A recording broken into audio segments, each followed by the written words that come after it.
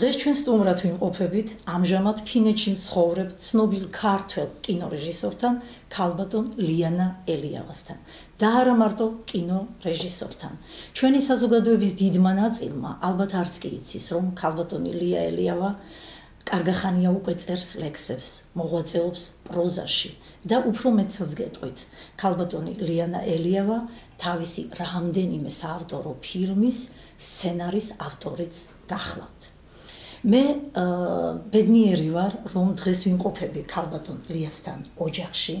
ამისათვის უპირველეს ყოვლისა მას მინდა გადავუხატო დიდი მადლობა და აუცილებლად მინდა მადლიერების გრძნობა გამოვხატო ერთი ქალბატონის მისამართით. ეს არის თქვენი მეგობარი, ქალბატონი ნონა ღამბაშიძე, რომელმაც გამაცნო თქვენი თავი და დიდი ხნის ოცნება ამისრულა თქვენთან შეხვედრისა. კიდევ ერთხელ მოგესალმებით ქალბატონო ლია. და ვინაიდან ჩვენ ყველანი მოვდივართ ბავშვობიდან. მე მინდა თქვენთან საუბარი დავიწყო შორეული წარსულიდან, ანუ თქვენი ბავშვობა. გითხარით, სად დაიბადეთ, თქვენი ოჯახი, თქვენი მშობლები, დედმამიშვილები და მოკლედ თქვენი ბავშვობის ირგვლივ გესაუბრეთ თუ შეიძლება. დავიბადე მაშინ პატარა რაიონი იყო და ეხლა ქალაქია ხობში.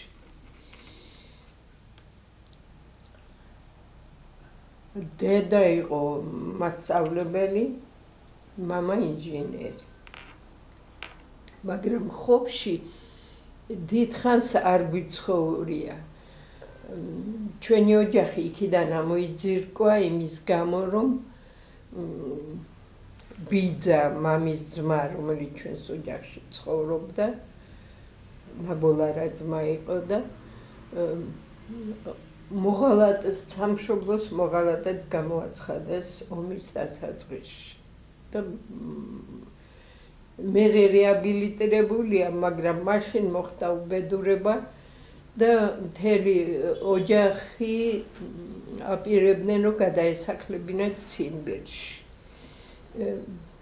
ჩვენ ვიღაცა მადლი მოისხადა, გაგვიკეთა ყავბი ცნობა, თითქოს იმ ოჯახის წევრები არ ვიყავით და გადაურჩით გაციმბირებას, მაგრამ ბებია ბაბუა, რომელმაც ერთი ღერი რუსული არ იცოდა, ბაბუა ჩემმა იცოდა ბერძნული, იცოდა თურქული, მაგრამ რუსული არ იცოდა.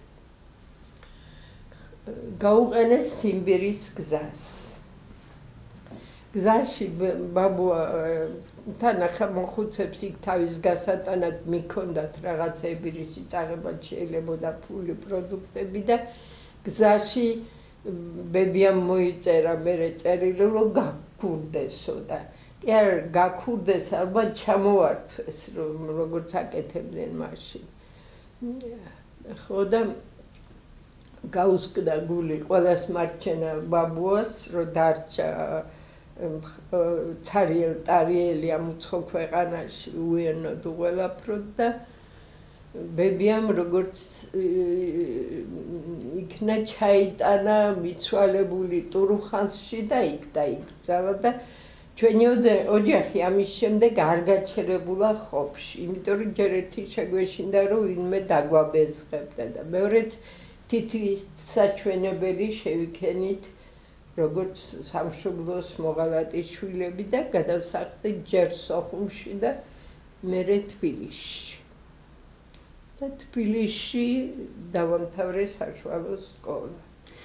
მე თქვენს ბიოგრაფიაში ამოვიკითხე ესეთი ეპიზოდი, რომ თქვენ ჩააბარეთ ივანე ჯავახიშვილის სახელობის სახელმწიფო უნივერსიტეტში ფილოლოგიის ფაკულტეტზე, საკმაოდ წარმატებული სტუდენტი იყავით, დაასრულეთ ასევე წარმატებით და თქვენ ფიქრობდით ასპირანტურაში სწავლის გაგრძელებას, მაგრამ ერთ მშვენიერ დღეს გადაწყვიტეთ, რომ ჩაგებარებიათ მოსკოვის კინემატოგრაფიის ინსტიტუტში კინო რეჟისორის ფაკულტეტზე.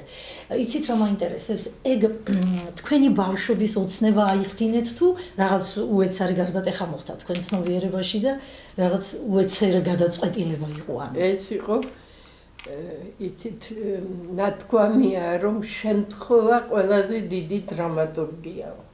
და ნამდვილად ასეა. რაღაც ერთმა პატარა შემთხვევამ გადაწყვიტა ჩემი ბედი. სწავლობდი, ცუდად არ ვსწავლობდი და არნოლდ ჩიქობავას ძალიან ვეიმელებოდი ენათ მეცნიერად და უნდოდა ასპირანტურაში რომ ჯამებარებინა და ამ დროს მოხდა ასეთი შემთხვევა, მოვდივარ სახლში და გამაჩერა პატარა ვილისის ტიპის მანქანამ და გადმოვიდა იქიდან ახალგაზრდა კაცი და დამპატიჟა კინოში სასინჯ გადაღებებს. ხო და რომ მოვხვდი კინოსტუდიაში ეს რაღაცა განათებული სამყარო და რაღაცა იმაზე რა ქვია იმაზე ამწე თუ რა ქვია საოპერატორო ამწეზე ამხედრებული კინორეჟისორი და ანუ მოხიბლად ამ გარემო რა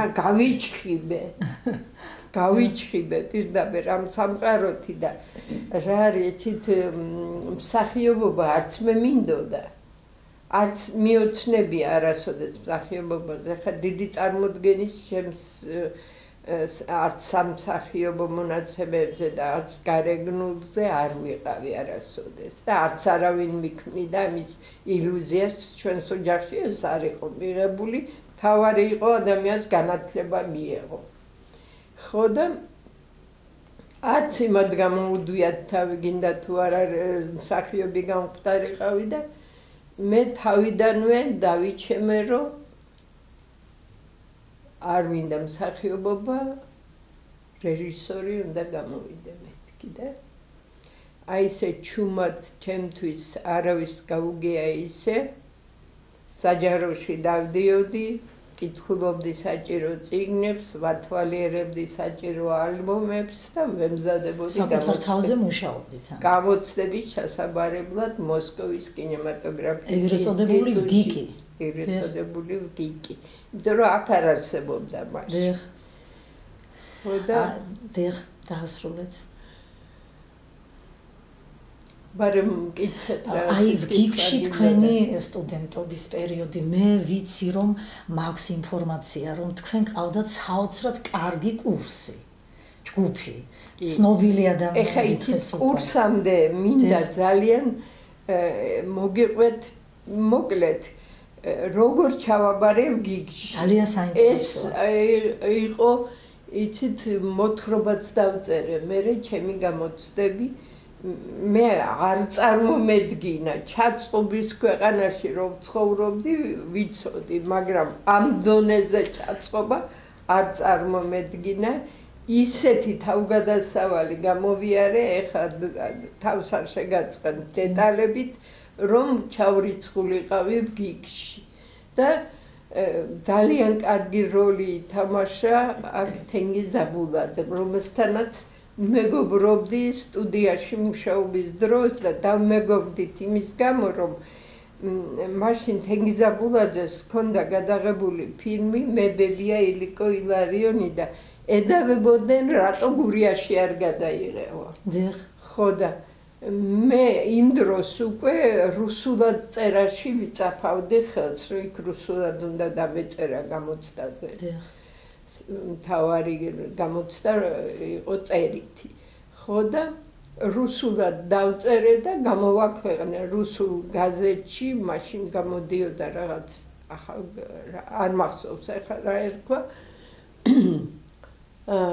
ერქვა ჩემს სტატიას გრაფიკა в движении გრაფიკა მოძრაობაში და მე თენგის ის რომ არ წავიდა გურიაში და ეს რაღაცა ჩაის ბუჩქები ჩახუჭუჭებული ის არ გადაიღო გარემო და უფრო მკაცრ გარემოში გადაიღო ყველაფერი სადაც აი გრაფიკული ნახატივი ჩანდა იცით განსაკუთრებით ზამთრის პეიზაჟები იყო საოცარი ბაკურიანში გადაღებული აი ეს ნახატივით იყო თეთრ ფონზე შავი ხაზები ხო და ეს ჩაუთვალე პირიქით ამას დავებოდნენ და მე ეს ჩაუთვალე დიდ გამარჯვებად და ამის შემდეგ დავმეგობრდით თინგიზმა ირწმუნა ჩემი შესაძლებლობები და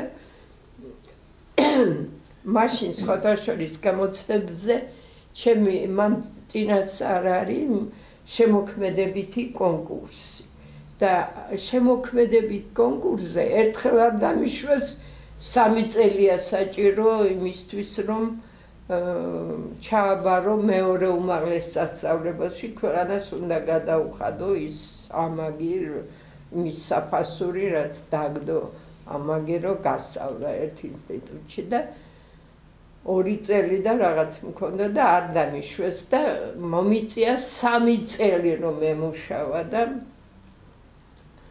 პირველ წელსაც მქონდა ნამუშევრები გაგზავნილი და მეორე წელს უფრო გავამდიდრე ეს ნამუშევრები თანაც თენგიზს ვაკითხებდი ამას და უცებ მივიღე უარი და ძალიან გაგვიკვირდა ორივეს რომ მაშინ რატომ მივიღე დადებითი და ეხლა რატომ უარი და თენგიზმა მითხრა შენ თვითონ უნდა მიხედო შენ თავსო და უნდა წახვიდე მოსკოვში და გამატანა წერილი რომთან რომ ამ გოგონას ნამუშევრებს ძალიან გთხოვ თვითონ გადაავლოთ თვალი. ანუ სიტყვა წაგაწიათ, სიტყვა. ნამდვილად წამაწია სიტყვა, იმიტომ რომ ჩავედი მოსკოვში, ჩემი ნამუშევრები ვერ იპოვეს. და თავიდან მივიტანე ნამუშევრები.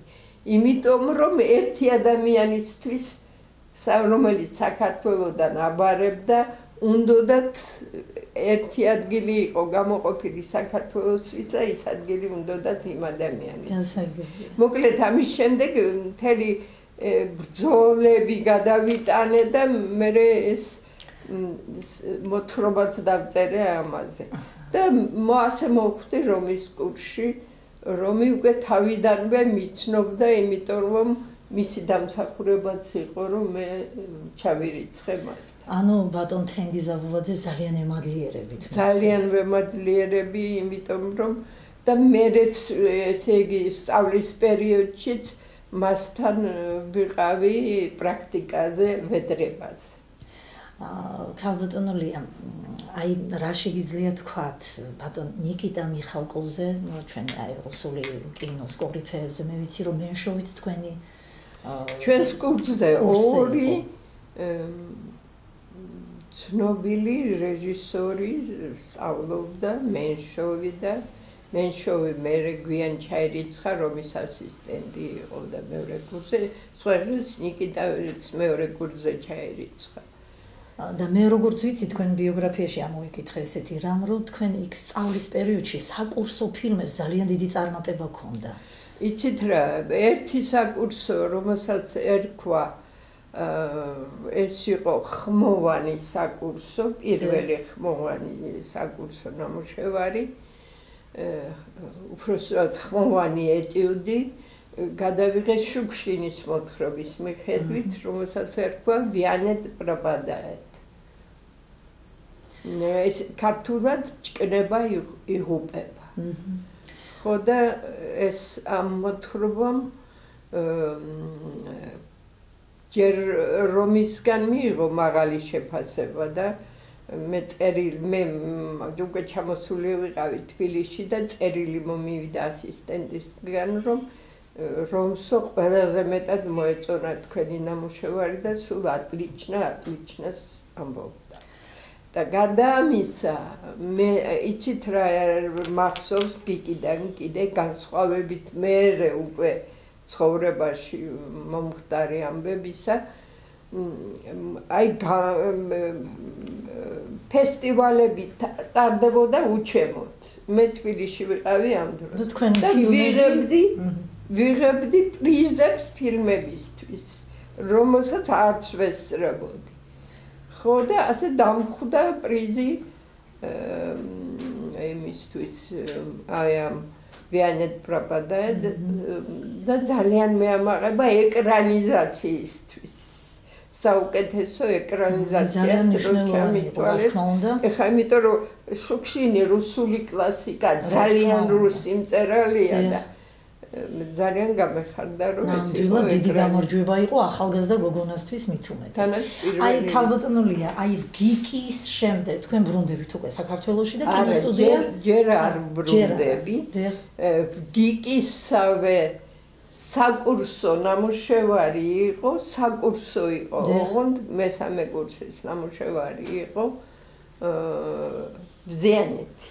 ანუ თქვენი პირველი ფილმი იმ ხრივ რომ ეს იყო უკვე ერთობლივი ნამუშევარი გიკის დააფინანსა სანახევროდ გიკმა და სანახევროდ ქართული ტელეფილმების სტუდიამ და ეს იყო ერთ-ერთი პირველი ფილმი მაშინდელი ტელეფილმების სტუდიის. და მე როგორც ინფორმაცია მაქვს, ბზიანეთში ქალბატონი ლია ელიავა მიიწვია თქვენ თავარ როლზე მიიწვია ჩემი სეხნია, იმიტომ ძალიან მესურვებია. აი ეგ ისტორიაც ძალიან მინდა, იმიტომ რომ ჩვენი მაყურებელი ალბათ ძალიან დაინტერესდება ამით.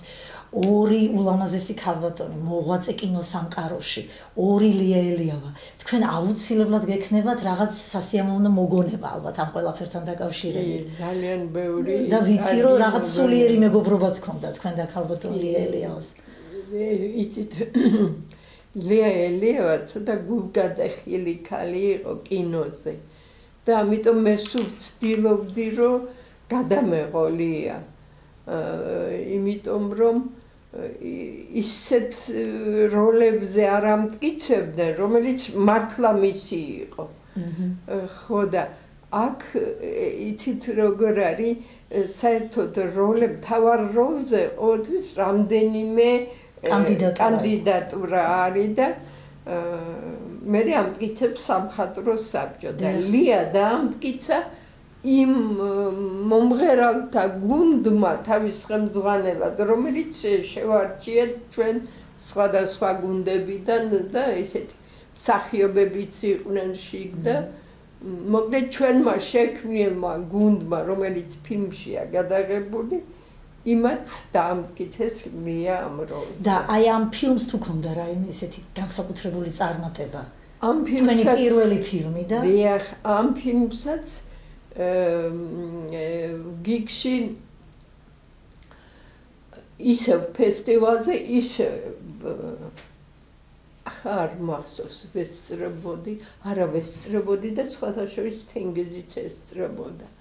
შემთხვევით იმ დროს იყო მოსკოვში რაღაც თავის ფილმთან დაკავშირებით და რახან ფესტივალი იყო, ჩემი ფილმი იყო წარდგენილი, მოვიდა.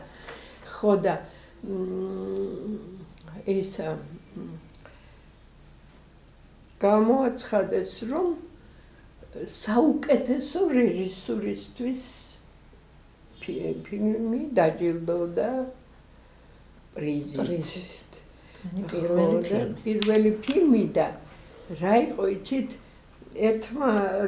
ჩვენმა რეჟისორმა მითხრა რომელიც იცნობდა ელდარ რიაზანოვს.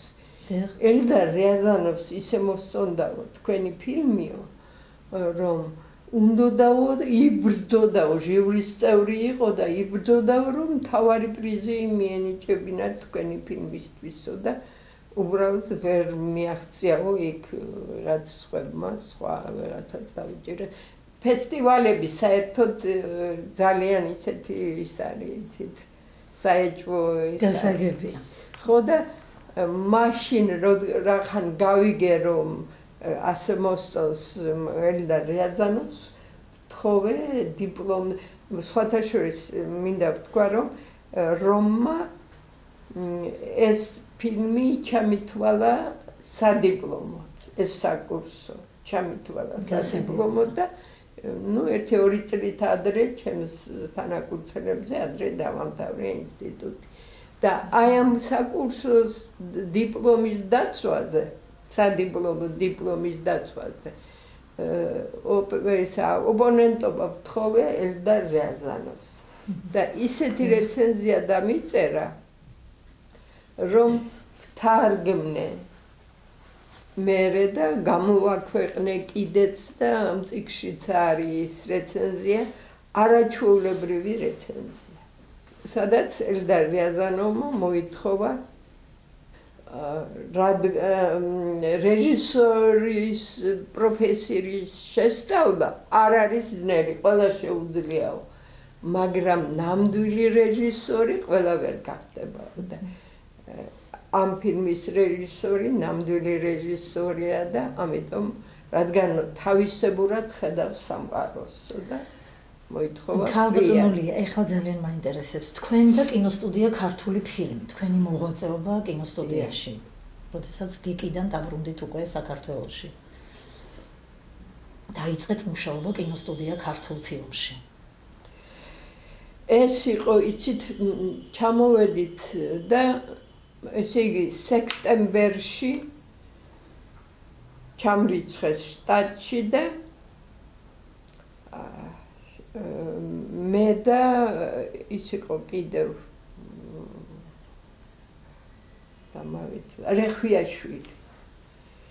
რეხვიაშვილი და კიდევ ერთ რეჟისორს მოგთხოვეს რომ გადაგვერჩინა სტუდიის გეგმა.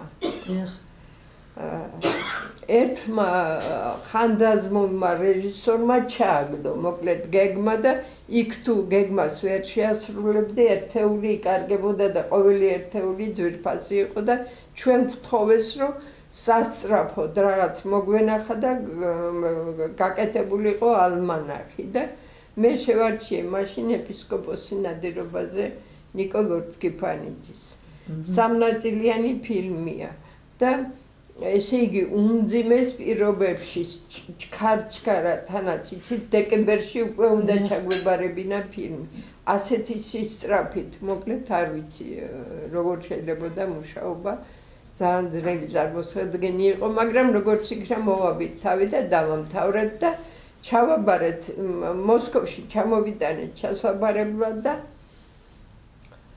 გვითხრეს რომ ჩვენ აქიდანო ველოდითო რაღაც კარიკატურის მსგავს ამ სასულიერო წოდების შესახებ და თქვენო ისე ყავთო გამოყვანილი რომ არავითარ შემთხვევაში ამის ასე გაშვება არ შეიძლება.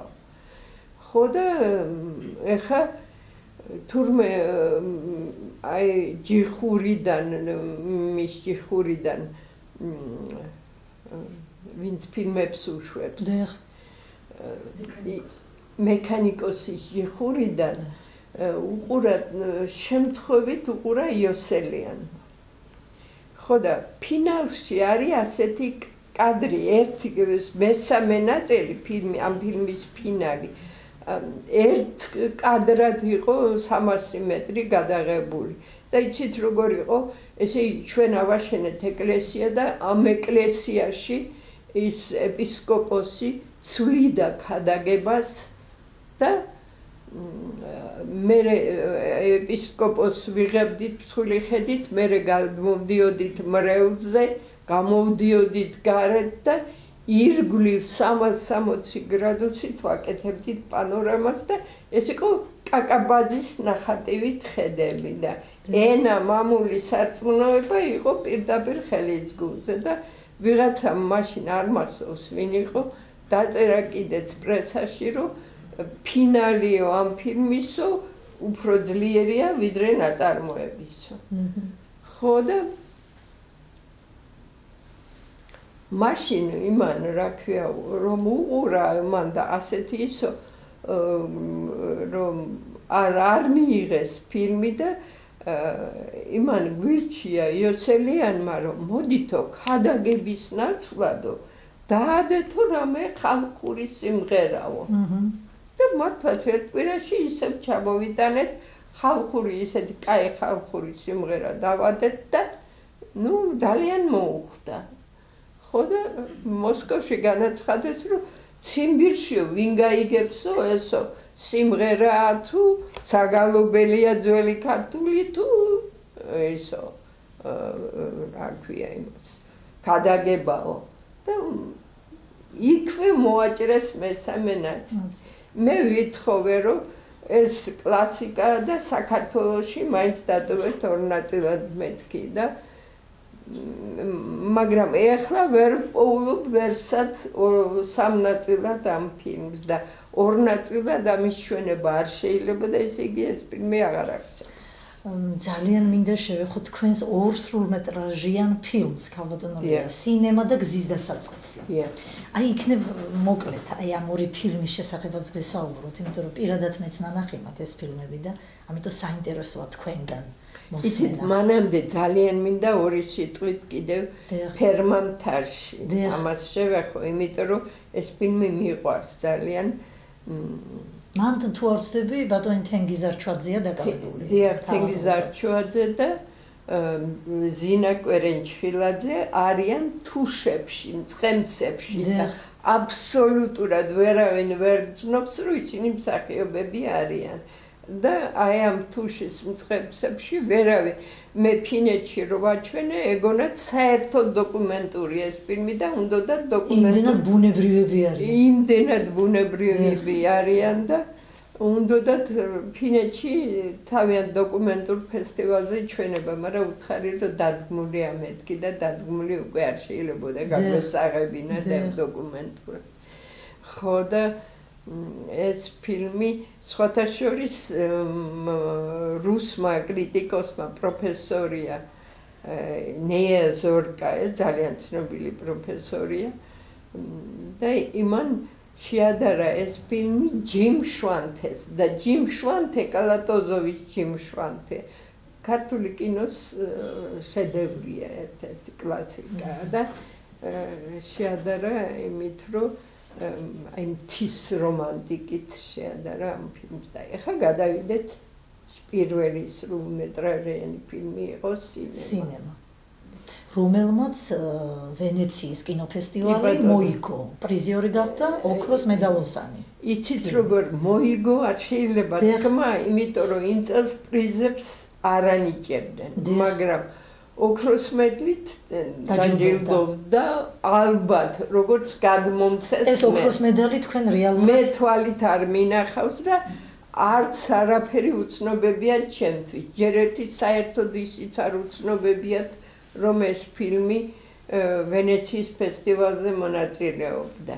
ესე შემთხვევით გავიგე დამირეკა მან რა ქვია. აქ არ დაუშვეს რესპუბლიკურ ფესტივალზე 8 ქართულ ფილმს შორის და ისეთი მოულოდნელი იყო ჩემთვის დამირეკა ვენეციაში პრემიერის დღეს დამირეკა ბენედეტი, კარლო ბენედეტი არის კორესპონდენტი და იმან დამირეკა ინტერვიუსთვის და გადაირია კაცი. ეს რანაირი ჯენტლმენები ყოფილან თქვენი კინობოსებიო, რომ არც კი გაგაგებინეს, როგორც შეიძლება, თან პირველ რიგში ყოფილ ვარ მიწვეული, როგორც ქალი და როგორც პირველი ფილმის რეჟისორი. ქალბატონია. აი თქვენი საუბრიდან გამომდინარე ესეთ ლოგიკური კითხვა გამიჩნდა, რომ აი ახლა მე თქვენს ბიოგრაფიას როცა ვკითხულობდი და თქვენი საუბრიდან გამომდინარე, რატომ ხდებოდა რომ ეს თქვენი ფილმები საზღვარგარეთ უფრო მეტად პოპულარული, უფრო ყოველთვის აღიარებული იყო და საქართველოში, აი მე მაგალითად მართლა ვარ კინომოყვარული და ძალიან მიყვარს ფილმების ყურება და თქვენი ფილმები კი თითო ჯერ მაქვს ნანახი და ძალიან დიდი შთაბეჭდილება მომეჩვენა. რატო ხდებოდა ეს? იცით რა არის? ეხლა ჩემთვის ძნელია თქმა იმისა განსაზღვრა იმისა, მაგრამ ძალიან ადვილი მოსაძნებელია, როცა არავისი არავინ ხარ. გასაგებია, სამწუხაროდ ხელოვნების სფეროში ასე ხდება ხოლმე და ძალიან დასანანია. დიახ, როცა არავისი არავინ ხარ, მაშინ არც ფესტივალებზე გიშვებენ, ის კი არა, მე ვიხვეწებოდი, რომ სადმე ახალგაზრდულ ფესტივალზე მაინც გაგდავნეთ მეთქი და თქვენო არც ისე ახალგაზრდა ხართო და მაშინ 40 წელს არ ვიყავ მიწევნილი და 40 წლამდე ითვლება ახალგაზრდად და იმ ადამიანმა ვინც ეს მითხრა თავისი ფილმი გაგზავნა და თვითონ კარგახნით უფროსია ჩემზე და არ ეთაკით. მოკლედ ასეთი ბევრი ისტორია მაქვს გადატანილი ჩემ ფილმებთან დაკავშირებით, მაგრამ და ამ ფესტივალზე რა გამომიცხადეს, იცით ვენეციის ფესტივალზე უკვალოდ ჩაიარა თქვენმა ფილმმა. მოსკოვში ვიკითხე, როგორ ჩაიარა მეთქი. იმიტომ რომ პრიზებს რახან არ მიჭებდნენ. მე არ ვიცოდი ახლა იმ მედლის შესახებ ხუციევისგან გავიგე, იმიტომ რომ იმას მიუღია ოქროს მედალი და იქიდან დავასკვენი, რომ ალბათ მეც ისიც ასე იყო იმ ვენეციის ფესტივალზე, წინა წელს იყო და იმ წელსაც პრიზებს არ ანიჭებდნენ და ოქროს მედლით დამაჯილდოვესო და. ქალბატონო ლია, თქვენი საოცნებო ფილმი. იცით რა არის, იმდენი ჩანაფიქრი მქონდა და გადაუღებელი სცენარებით მე მგონი მსოფლიო რეკორდი მოვხსენ. და მე წიგნად გამოვეცი, როგორც კინომოთხრობები, მე წერა მეხერხებოდა ბავშვობიდან და როგორც კინომოთხრობები მქონდა ესენი დაწერილი და წიგნად გამოვეცი ეს გადაუღებელი სცენარები, რომელსაც სიზმრად ნანახი ფილმები დავარქვი. ძალიან საინტერესო სათაურიც არის. ხო და ეს იყო ერთი იყო თავისუფლების მისტერია 9 აპრილზე. ეს მასალაც დამჭა აქიდან სხვა 9 აპრილთან დაკავშირებით. 9 აპრილთან დაკავშირებით დოკუმენტური მასალა დამჭა, საიდანაც შეიძლებოდა ფილმის დამონტაჟება დოკუმენტურის, მაგრამ და ეკრანი არ იხილა ამ დოკუმენტურს. არა, არავინ არ დამაფინანსა, არც სახელმწიფომ, არც კერძომ და ეს მასალა არსებობს. არსებობს, კი. მაქვს მე ჩანაწერში. ხო და ეს იყო ეს დავიწყე ფილმი და მე პარალელურად ამ φιλმისთვის ეს 9 აპრილს ეხებოდა, 9 აპრილს დაღუპულ მანდილოსნებს ეძღვნებოდა. ხო და დოკუმენტურად ვიღებდი ატმოსფეროს შესაქმნელად, იმიტომ რომ იმხელა მიტინგებს მე ხომ ვერ შევძლებდი ის ორგანიზებას და ამიტომ ვცდილობდი ეს მიტინგები გადამეღო ყველა და თანაც იმ მიტინგების მონაწილეებსაც მე როგორც მსახიობებს ვერ დაუძახებდი და ამიტომ ისინი მჭირდებოდა აუცილებლად როგორც რეალური ადამიანები. ხო და ეს დოკუმენტური დამრჩა ისე დაუმონტაჟებელი. ეს ფილმიც პირველი გადაღების დღე ჩავატარე. მსახიობები უკვე დამტკიცებული, ჩაცმულდახურული ყველაფერი მომზადებული და პირველი გადაღების დღე იყო და ის კადრები ახლა იმ დოკუმენტურ კადრებთან ერთად მაქვს. ქალბატონო ლია, მე ძალიან დელიკატურად მინდა შევეხო თქვენ პირად ცხოვრებას. იმიტომ რომ ზოგადად შემოქმედი ადამიანის ცხოვრება ყველა საინტერესოს, პირველ რიგში მე ახლა თქვენთან ვიმყოფები ოჯახში სტუმრად და აქ ხედავ შესანიშნავ ადამიანს, რომელიც გველოდება ეგ მეორე ოთახში, ბატონი რობერტი. აი როგორ შემოიჭრა ეს ადამიანი თქვენ ცხოვრებაში, ეს ვიცი რომ არის ფინელი წარმოშობის და არის ბრწყინვალე პოეტი, აი როგორია ორი შემოქმედი ადამიანი ერთჯერ ქვეშ, თქვენი ოჯახური ტანდემი, თქვენი შემოქმედებითი ტანდემი იქნება აი ამის შესახებ გვესაუბროთ. ძალიან გვიან გავთხოვდი. რაღაც არ მიმართლებდა საქართველოში და თან სუმინდოდა რომ ვიღაცას შევყარებოდი ერთი ნახვით გინდა თუ არა. ერთი ნახვით კი არა, რამდენიმე ნახვითაც ვერ მოვახერხე საქართველოში ვინმეს გული ისე მომეგო რომ ერთად მე ვყოფილიყავით და აი ისევ შემთხვევამ გადაწყვიტა ჩემი, როგორც კინოში გადაწყვიტა შემთხვევით ჩემი კინორეჟისორობა, ისე რობერტ ვინონენი შემოვიდა ჩემს ცხოვრებაში შემთხვევით. ბოლო ფილმთან დაკავშირებით, გზის დასაწყისთან დაკავშირებით, მოსკოვში ვიყავი ჩასული, ვახმოვანებდი რუსულად. ხო და გახმოვანების დროს დიალოგებს ადვილად გავუმკლავდნენ და ლექსები იყო იქ გალაქტიონის ლექსი იყო, კიდე რაღაც ხალხური ლექსები იყო და საჭიროა აუცილებლად პოეტმა თარგმნოსო და ჩვენს წარმომადგენელ ყოველ შემთხვევისთვის აქედან თამაზ ჭილაძე მომცა ტელეფონი ჩვენი ლიტერატურის წარმომადგენლის იქ მწერალთა კავშირში და იმ კაცს რო დაურეკე და უთხარი რაშიც საქმე მირჩია რობერტ ვინონენი რა ნუ ჩააცივდებით ამ ევტუშენკოებს და ემებსო ვაზნესენსკებს მე თქვენ ისეთ კაცს გირჩევთ მოგეწონებათ ხო და მომცა ტელეფონი და დაურეკე რობერტს და მეორე დღეს რობერტი მუშაობდა იმ დროს ყველაზე დიდი გამომცემლობა იყო საბჭოთა კავშირში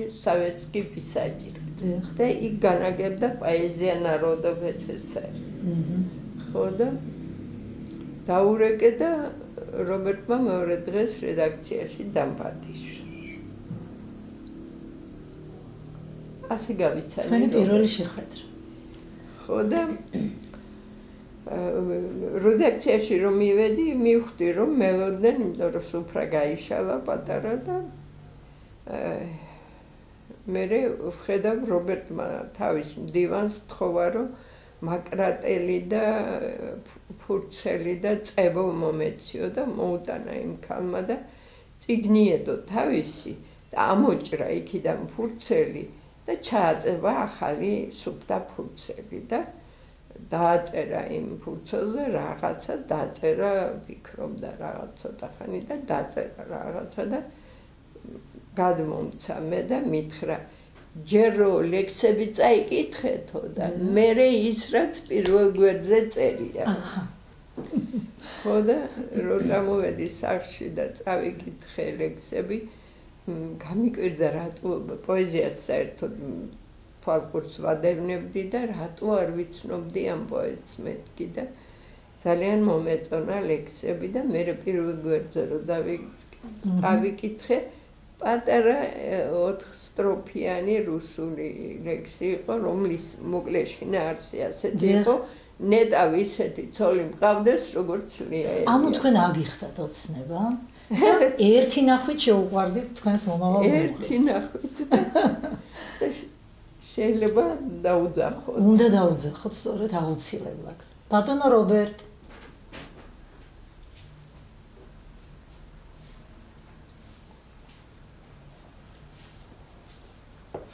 Надо.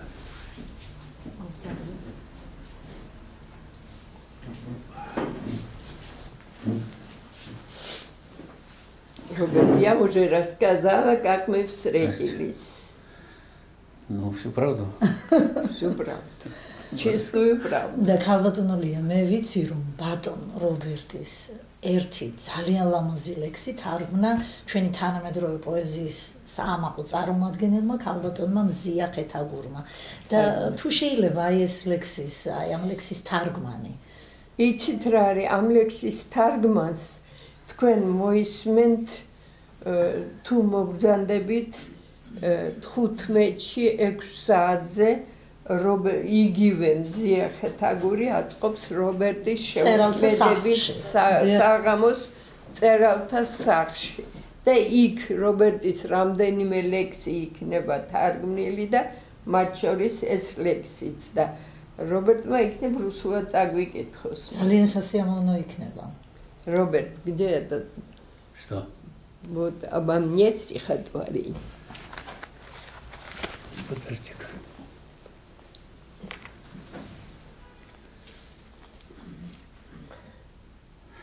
Ага, называется «До тебя».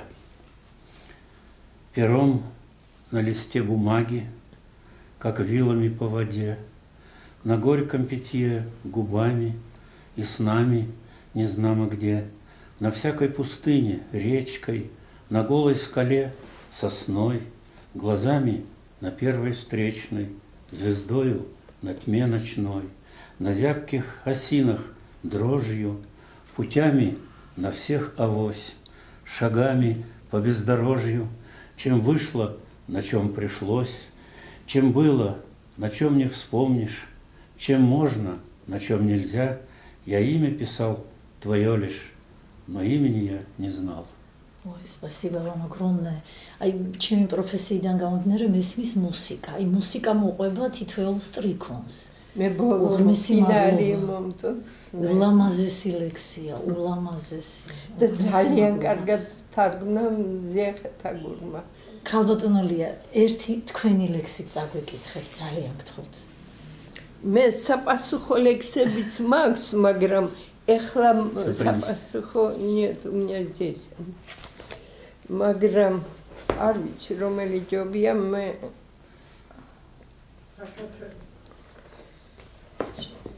ძალიან მიყვარს მთა და მოდით წაგიკითხავთ მთაზე ლექსს. იმიტომ რომ ორი ფილმი მაქვს მთაში გადაღებული და გარდა ამისა მე რომ სწავლობდი ბატონ არნოლდ ჩიქობავასთან თვეობით ვიყავი მაშინ რა ქვია სვანეთში და ამიტომ მოკლედ ადრეული წლებიდან შეგიყვარდათ მთა. შემიყვარდა ძალიან. ეხა იცით რა არის, აი მიპოვე. უსაზღვრო სივრცემ დამღალა, სიშორემ გამარეტა, თა მესიზმრება ღამღამით, თა მიყვარს ბარზე მეტად, ნურცრისად და მემდურები, თაო ჩამიკარ უბეს, ანკარა ნაკადულების, რაკრაკით მესაუბრე, თრას ნაწვიმარი ოზონით, მომხვიე ნისლის ბდილა, ვილგზე ნაბიჯ მოზომილ, ზურგით მატარებ თხილად, დამადგი შარავანდედად, შვით ფერიცისად ყველა, თეხს არ მოვიცვლი მანდედან, სურო გაგიჟდეს ყველა. უღრმესი მადლობა. ქალბატონოლია, მინდა რომ მართლა ძალიან დიდი გულწრფელი მადლობა გადაგიხადოთ იმისათვის, რომ დღეს ჩვენ გესტუმრეთ თქვენთან ოჯახში. მართლა საოცარი წვილი ხართ. მე მინდა გისურვოთ დიდხანს ჯამრთელი სიცოცხლე და აი ამ თქვენი საქმის, აი ეს ერთგულად რო ემსახურებით, კიდე დიდხანს გაგრძელება. თქვენ ხართ არაჩვეულებრივი ოჯახი და მე მიხარია რომ გაგიცანით უსასრულოდ. ძალიან დიდი მადლობა დღევანდელი დღისთვის. აუცილებლად მინდა დავურთო ჩვენს გადაცემას. რობერტის დიდი სტატია ომის დროს გამოქვეყნებული. ომის დროს საქართველო-რუსეთის ომის დროს იშვიათად ვინმე რუსი პოეტებიდან გამოხმაურებოდა სამ ამბავს. ყოველ შემთხვევაში მე არ ვიცი და რობერტმა მაშინ დაბეჭდა ნოვაია გაზეტაში წერილი ნახალმახ გრუზიი ნემიტაია როსია. ხო და ეს სტატია იგივე მზიახეთა გურმა და შოთა კობიძემ თარგმნეს და გუშინდელ ლიტერატურულ საქართველოში იყო გამოქვეყნებული აი ეს სტატია და მინდა რომ ქართველებმა იცოდნენ რომ რობერტის სახით ფინეთში მცხოვრები ერთი დიდი გულშემატკივარი ყავთ. უღრმესი მადლობა, ძალიან დიდი მადლობა დღევანდელი დღესთვის. თქვენ უყურებდით პროექტს ხელოვანის პორტრეტი. ნახვამდის მომავალ შეხვედრას.